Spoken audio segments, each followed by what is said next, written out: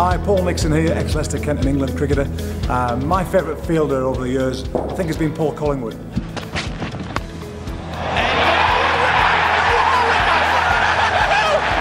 That's Paul Collingwood, I reckon. And he's shoved out the right hand and grabbed the Australian captain. This is a huge wicket. Ponting can't believe it.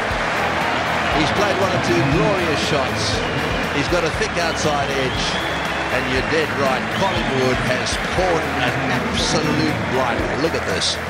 Well, you're not going to see too many better catches than this. Have a look at this. He goes flying through the air. Look at that. It was going quick too, and he's off the ground. His attention to detail in that gully backward point position. He works so hard every morning. He used to be with Duncan Fletcher every day for half an hour, 40 minutes non-stop.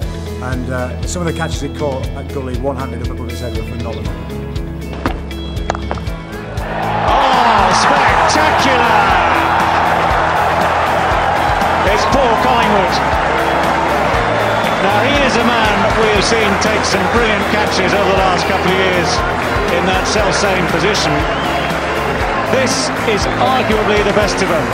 Well, you don't see many things like this in life, but just watch this for a catch. Now this is way over his head, up he goes, one-handed, clutches it. That is amazing.